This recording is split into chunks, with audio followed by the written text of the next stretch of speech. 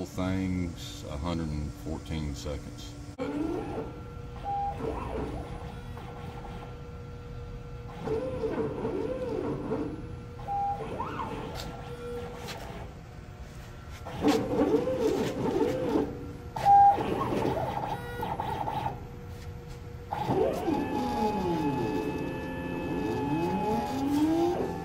I wonder if we should cut it on this other end since there's already holes in that one. I'm gonna move it down once before I start.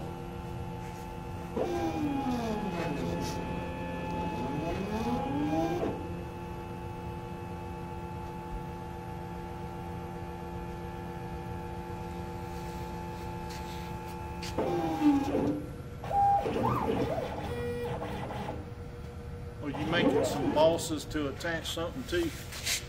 This right here.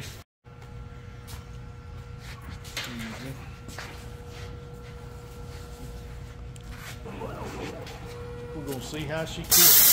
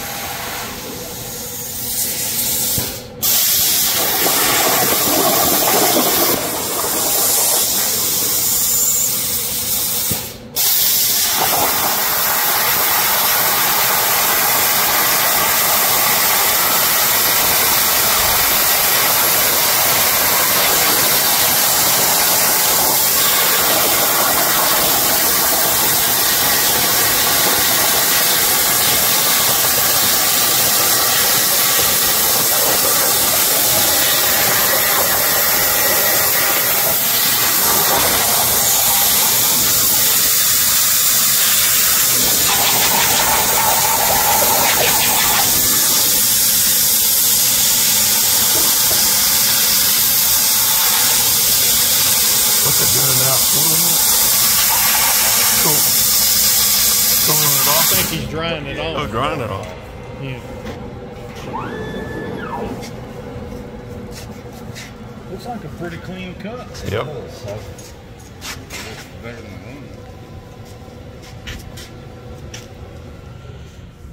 Yeah, that looks good. I'll buy that for $1. Somebody used to say that all the time, didn't they? So here's the parts out of the plasma cutter. I need to clean them up. There's a little bit of slag on it. And overall, I did it very quick. About 1.5 minutes to cut it. It was going to take an hour and a half to cut it with a water jet.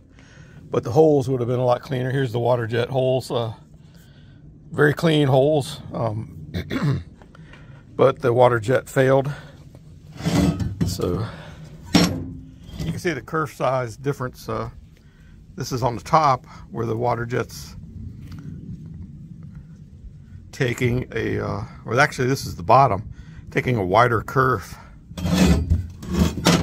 Here on the bottom, it's very small.